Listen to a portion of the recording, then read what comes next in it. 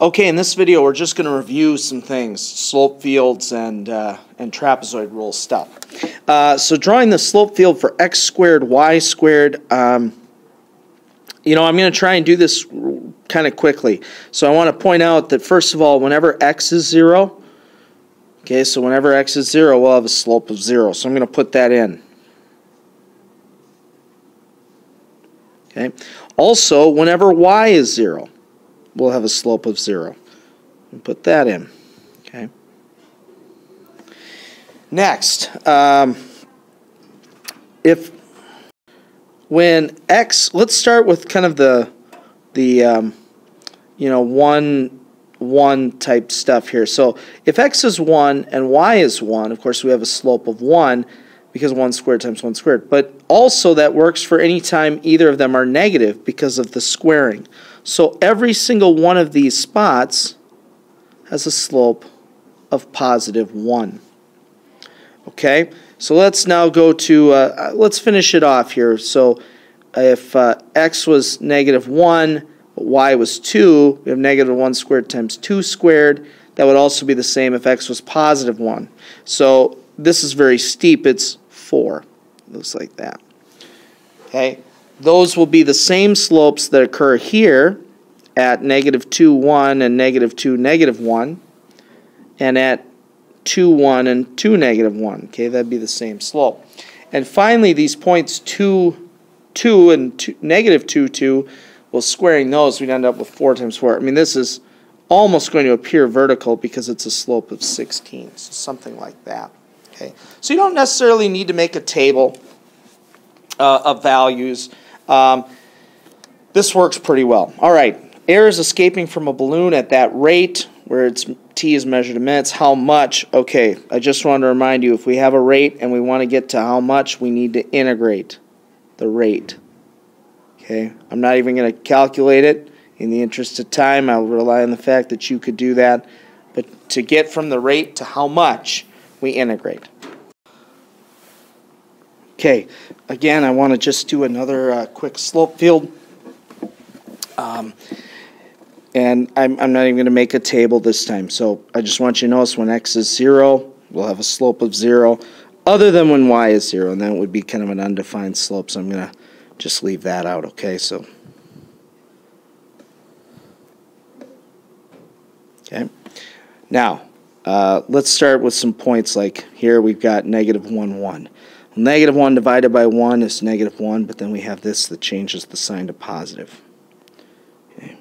And if you continued this around, it would look like that. All right, let me go to the next spot, which would be negative 1, 2.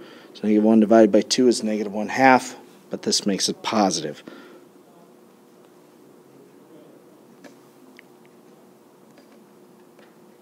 Okay. Next, let's go to negative 2, 1. So negative 2 divided by 1 is negative 2, but that makes it positive. And again, you might have to, you've got to probably take more time with this. I'm just, in the interest of time, building it pretty quickly. And this last one would look like that. Now, the reason I wanted to show you this one is because I think most people look at that and say, boy, that looks like a circle. And remember, we talked about the fact that slope fields are really useful for finding equations, or I'm sorry, estimating what an original function would look like when you don't know the original equation. And in fact, this is a circle, and we do have a way to work backwards. So I wanted to show you that real quick, and this is not something you're responsible for knowing yet, but it's kind of a nice thing to look at. I'm going to cross multiply. So I end up with y dy equals negative x dx. Okay, very algebraic. I just got all the x stuff together and all the y stuff together. Now I integrate. Well, the antiderivative of negative x is negative 1/2 x squared plus a constant. The antiderivative of y is 1/2 y squared plus a constant. Now, a quick note here. We write this constant, that's just some constant. This is not a variable. The constants on each side may not be the same. It's just a placeholder for a constant. Okay. Next, I'm going to multiply both sides, everything by 2. That's and you'll see why here in a moment.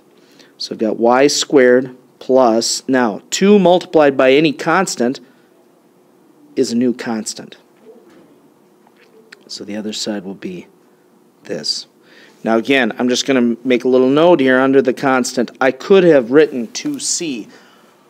But again, if it's 2 times a constant, we're just using c as a placeholder for a constant. 2 times a constant is a new constant. Okay? I'm going to subtract c from both sides. So I have y squared equals negative x squared plus a constant. Because a constant minus a constant is some new constant. Okay, I'm going to add x squared to both sides. X squared plus y squared equals c. This is the equation for a circle. You learned that in pre-calc. It's x squared plus y squared equals radius squared. So this is a circle with a radius equal to the square root of c. Okay, so there is a way to work back. And again, you don't need to be responsible for that yet, but it's useful to look at. All right, last, we've got a table about a car's velocity during a car trip. So you can see we've got time, we've got the miles per hour. Estimate the acceleration at time 0.15. Well, acceleration, remember, is the derivative of velocity. I'm just going to write derivative. Let me do this in a different notation. It takes less space. It's v prime. Okay, so it's estimating the slope of velocity. Easiest way to do that is pick the thing on either side and find the slope. So difference in y's over difference in x's. So 6 divided by 0.1 is 60 miles per hour squared. Okay, now this is, if you had some graph and you said, I want to know the slope right here, okay, easy way to do that is pick a spot on either side and draw a line through that. And that's what we just did. Okay, so we just used the point on either side. Okay, next, using a trapezoid sum, estimate how far the car traveled. Okay, so what we're trying to do here is integrate, because of course to get from the velocity to how far, we integrate velocity. So, we'd have 1/2. Since we're using a trapezoid sum, the first base would be 35. The second base would be 40. And we multiply that by how far apart they are. That's 0.1. The next trapezoid would be a base of 40. Base 1 is 40. Base 2 is 44. And how far apart they are is 0.05. Now I'm going to run out of room. I think you can handle that. It's just, of course, 5 trapezoids, and you would add those up. You would get an answer of 20.55 miles. Okay?